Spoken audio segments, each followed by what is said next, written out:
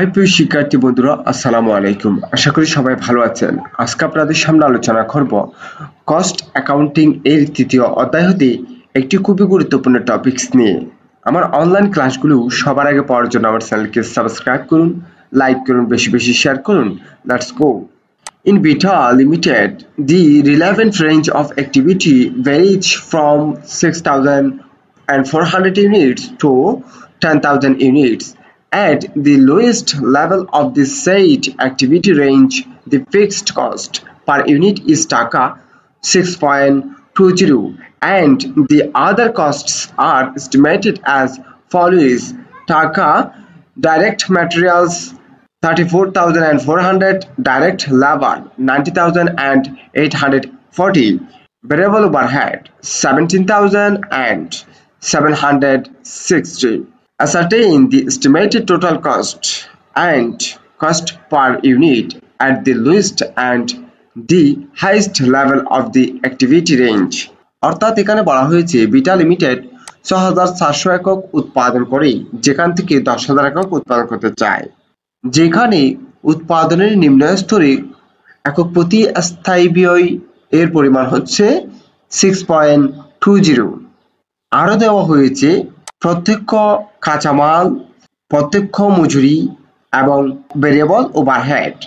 এইসব তথ্যের উপর ভিত্তি করে আমাকে নির্ণয় করতে বলেছে টোটাল কস্ট এবং cost per unit, lower activity level and higher activity level ব্যবহার করে।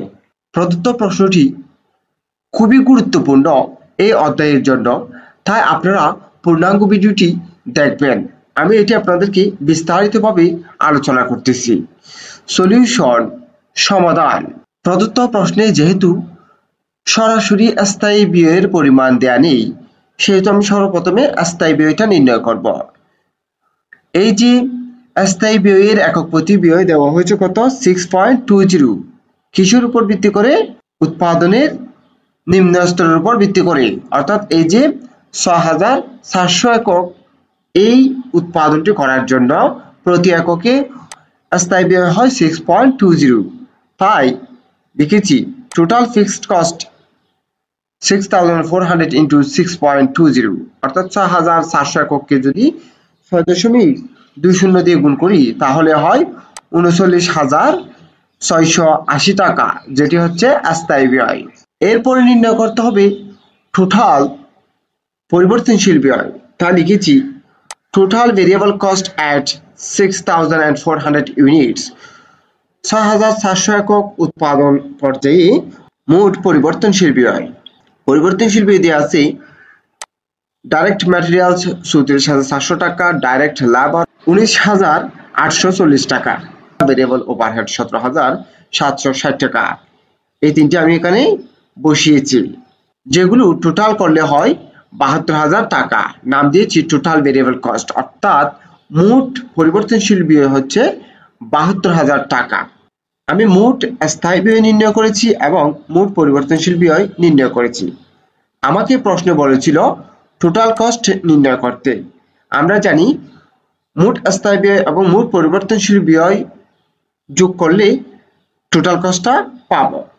তাহলে আমাকে লিখতে হবে total cost equal to total fixed cost plus total variable cost. যেমন টোটাল ফিক্সড কস্ট মানে হচ্ছে 39,680 টাকা লিখেছি, প্লাস টোটাল ভেরিয়েবল কস্ট হচ্ছে 72,000 টাকা, এটি বসিয়েছি।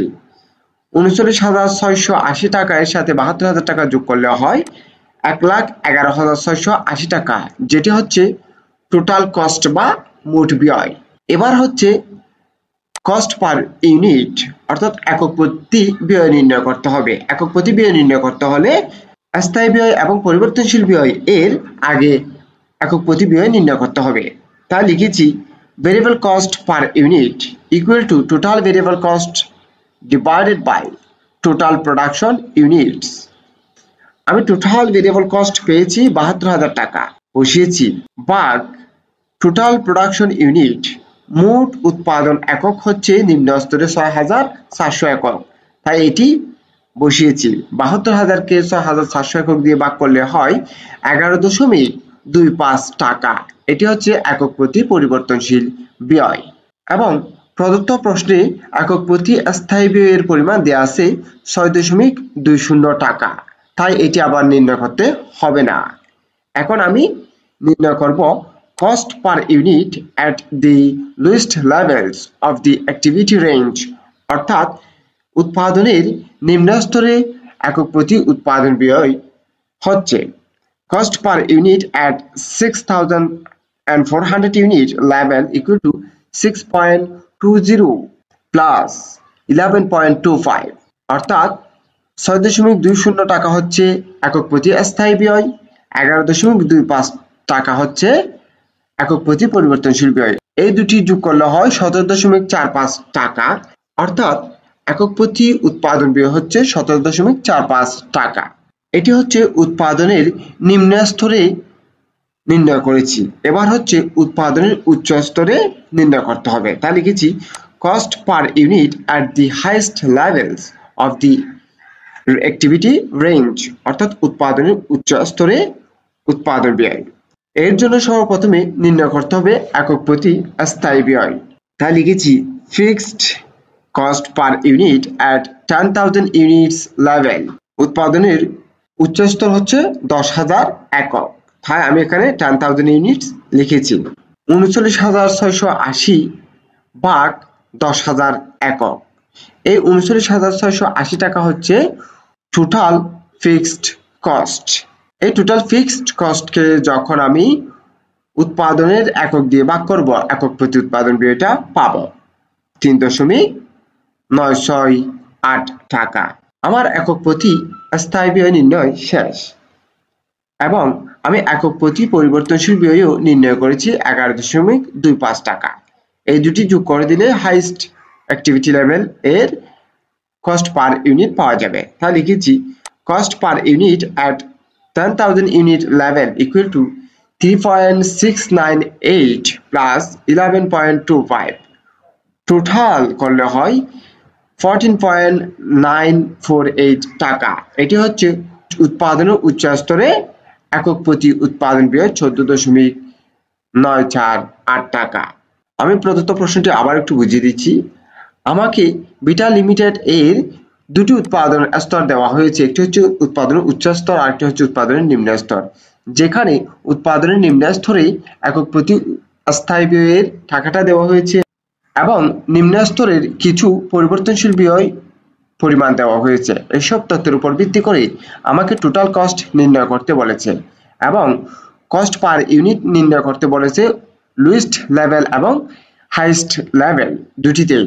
যেহেতু প্রদত্ত প্রশ্নে স্থায়ী ব্যয় দেওয়া ছিল না, সেহেতু আমি স্থায়ী ব্যয়টা নির্ণয় করেছি। এরপর হচ্ছে পরিবর্তনশীল ব্যয়গুলোকে টোটাল নির্ণয় করেছি। এরপরে স্থায়ী ব্যয় এবং পরিবর্তনশীল ব্যয় দুটিকে যোগ করে যেটি পেয়েছি সেটি হচ্ছে টোটাল কস্ট এবং এই পরিবর্তনশীল ব্যয়কে যখন উৎপাদনের একক দিয়ে ভাগ করেছি, একক প্রতি পরিবর্তনশীল ব্যয় পেয়েছি। যখন আমি উৎপাদনের একক প্রতি পরিবর্তনশীল ব্যয় পেয়েছি, তার সাথে স্থায়ী ব্যয়ের একক প্রতি ব্যয়টা যোগ করেই আমি উৎপাদনের নিম্ন পর্যায়ে একক প্রতি উৎপাদন ব্যয় নির্ণয় করেছি।